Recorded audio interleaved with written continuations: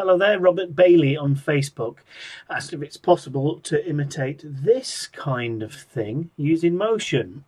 This is called lithograph by somebody by the name of, I hope they'll pronounce this right, Izalakihis, possibly, but they've got this piece here called lithograph that kind of looks like a book. Let me just turn this down a bit so I don't deafen you. So this is the effect we're going for.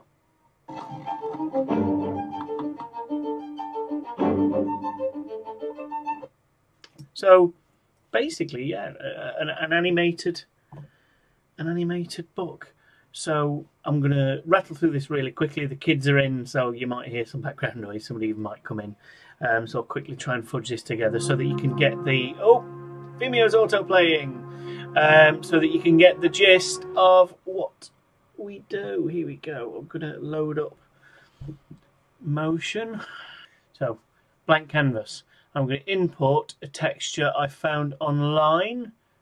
White paper texture with flex.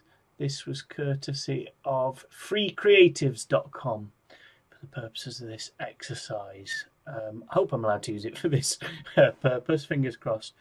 So scale, I'm just going to set to 100%, and I'm going to add a camera and move back away from our switch to 3D and move away from our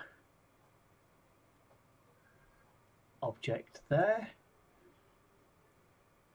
I'm going to flip it round 90 degrees so that it looks like, oops, that's the position, excuse me. I'm going to flip it round 90 degrees on the Z-axis to make it look more like a book. Now, it's going to be a 2D group within a 3D group, which means that when I move the camera, we'll still be able to move around it. But the actual thing I'm playing with will be 2D. So I'll show you how that all works. Let's just put everything to 0, group at 0, the paper at 0, that group at 0. I'll just label that page so that we can tell, and I'll label this book.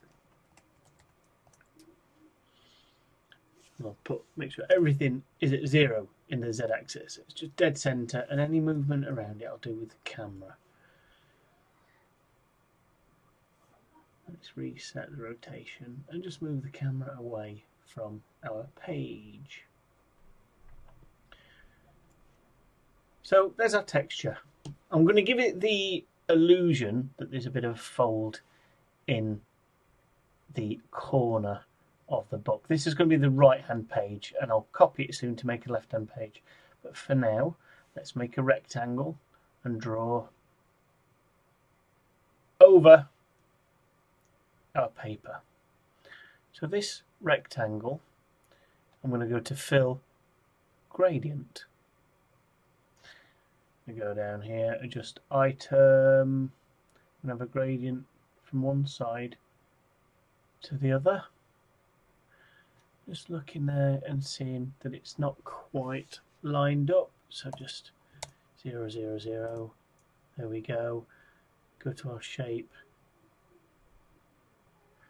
geometry, and I'll just sort of make that line up with that. Looks pretty close. I'm going to go to the style on the shape, and this is just going to be grey. And then the other side also grey.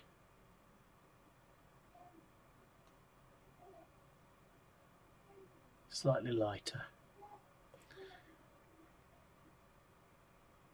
I'm going to put another grey in there. So actually, far left is going to be quite dark.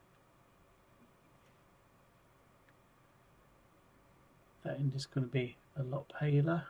So can you see the illusion of that? Could almost be on the left hand side there, that could almost be sort of the inside, sort of the part where the page would come out of the spine and curve away. So at the top of the gradient there, so this top part is our transparency. So it's going to be really quite transparent over that side. Oops, click, click. We're hoping that the page texture will begin to be visible underneath that.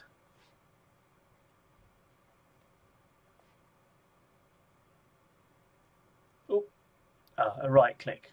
Fair is better, sorry. So on the far right, we'll put the opacity down there. Oh, I could do it up here as well, couldn't I? I could do it on this slider by selecting it.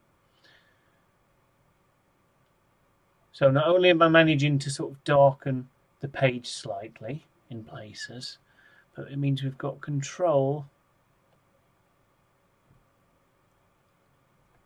Can you see? So it's a lot darker there. So when we start moving the camera around it, because the page, our view of the page is going to be quite close up, I'm hoping it just sells the idea that there is a fold towards that corner. So just play around until you're happy that there looks like there's a bit of shading on there. So I'm darkening the colour, playing with the transparency a bit. There.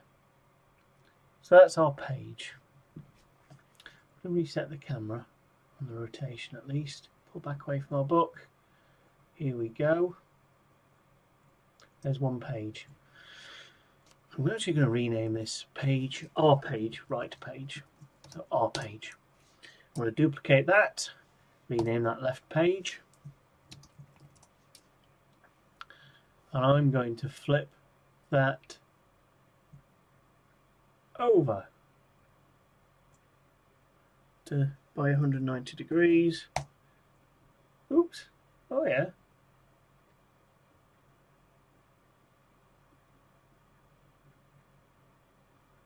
Why is that not lined up perfectly then? Oh, there we go, 180. Why am I saying 190? I'm losing my mind. And we pop it over to that side. So there's the basic look of our book. So we need some text to go in our book. I've gone to lipsum.com, which has got a copy of the Lorem Ipsum dummy text that you see everywhere when people need dummy text. When they're designing magazines or whatnot. Apparently it's from De Finibus Bonorum et Malorum, written by Cicero, if that's how you pronounce it, in 45 BC. If only that man would have known the amazing things we're doing with it today. So I've just Command C to copy that. I've gone to my right hand page. You don't want to just click and then copy it in there, because it'll just do it in one big line. This is something that for some reason has never come up with me, and I've just realised it now. You want to wrap the text, so click your text icon and then click drag, and it'll allow you to draw your box in which the text will appear. We're going to copy that into there. We're going to make the text a little bit bigger. I'm going to make it black. And by default, this happens to have appeared in the font Typical Writer, which looks quite good. It looks like text in a book. You might have to faff around and get yourself the right font that you're happy with. I'm going to just duplicate that layer, bring it down. Way, not across, down. I'm going to highlight the pair of them and I'll put them on the left page. Now this is going to end up being upside down, I've just realised, because we of course flipped the left page around 180 degrees. So if I just go there and spin it, where has it gone? It's got to be at 0 on the z-axis. Flip it. Same one there. Yep. Yeah, it's keep checking that you're putting things at 0 on the z-axis, otherwise you'll get all kinds of strange results. Okay, so on the right hand page, let's have a little zoom in. We are going to write something in the middle. Does that come up in the same font? Yep, slightly bigger. And we will write, this is our book. Hope you like it. Don't know why, don't care. Doesn't really mean anything. Appearance, we'll make it black again. And we'll make that text bigger so it stands out.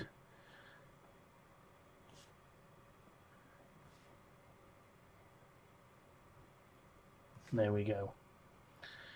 So we'll have that about a second in. Press I so that it just appears there, and then on that same frame we go to library, we go to text animation, type on, apply it.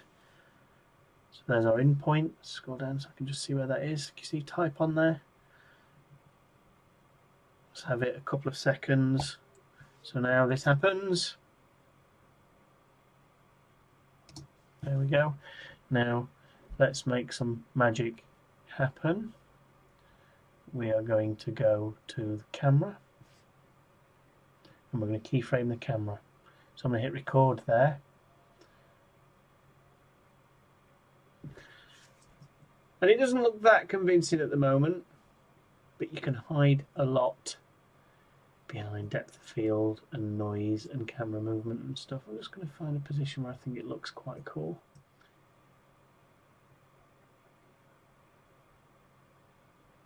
Fiddling, fiddling, fiddling. Now let's add a little bit of special sauce. Depth of field. Go to our camera settings. The depth of field, and I'm going to add loads. I'll turn record mode off. That would help. I'm going to add loads. I'm going to fiddle with the offset. So I've narrowed the depth of field effectively to find the exact point where is in focus.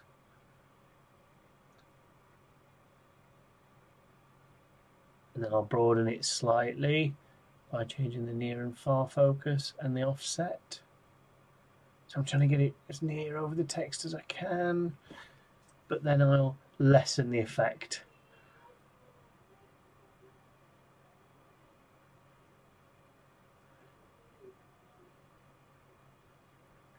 So, yeah.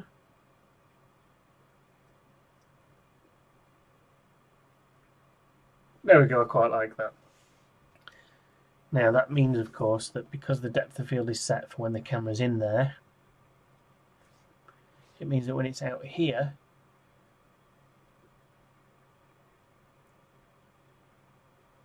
I've got an extra keyframe there that I didn't mean to have.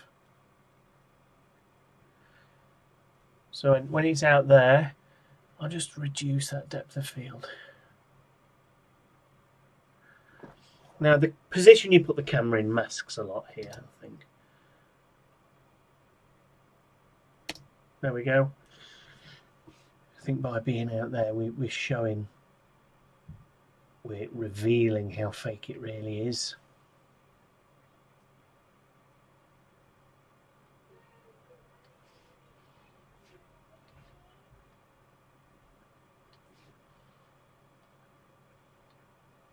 I'm just going to get rid of those keyframes. We've got these keyframes here that I've just created. So play around, get your start and end where you want them to be.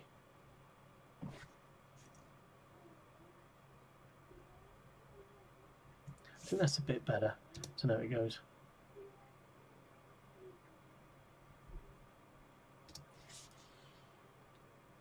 I'd like to emphasise that I have not practiced or rehearsed this.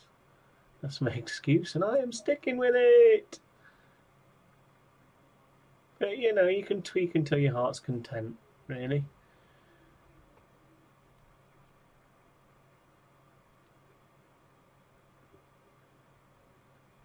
Just gonna tweak. Tweaking. I quite like that. And then I'll just save. Another thing you can do as well, we've got our camera motion there. I'm going to add a little bit of, it's always nice to add a little bit of random motion to a camera, I find.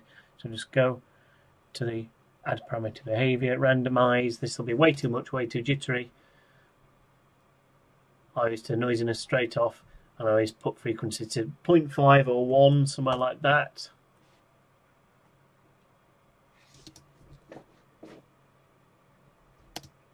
Play.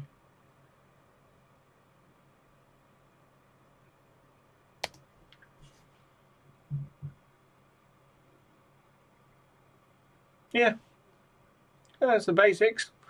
I could add a little bit of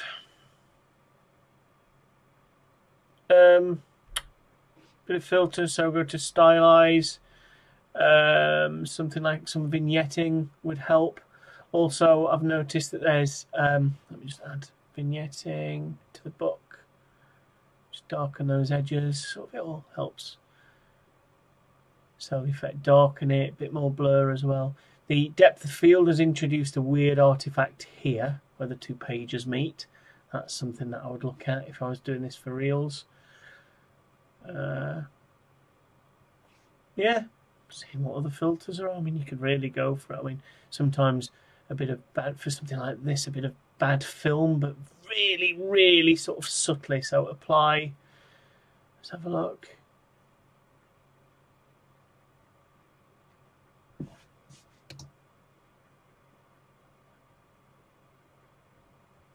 Maybe a little bit over the top, but then I could turn the mix down. Yeah. So if I do a little RAM preview there as well, and I'll be back in 2 minutes. There we go, done a quick RAM preview. Let's have a little look at our, let's do it so that it loops. I'll bring that down. All right, let's have a look.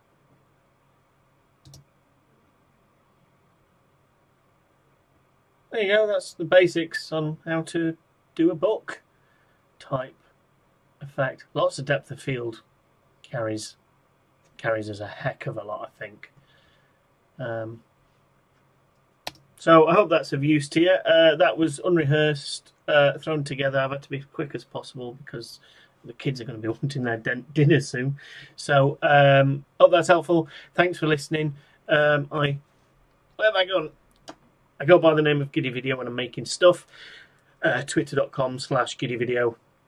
Search for me on Vimeo, YouTube, and some Facebook groups dedicated to Final Cut and Apple Motion and stuff like that.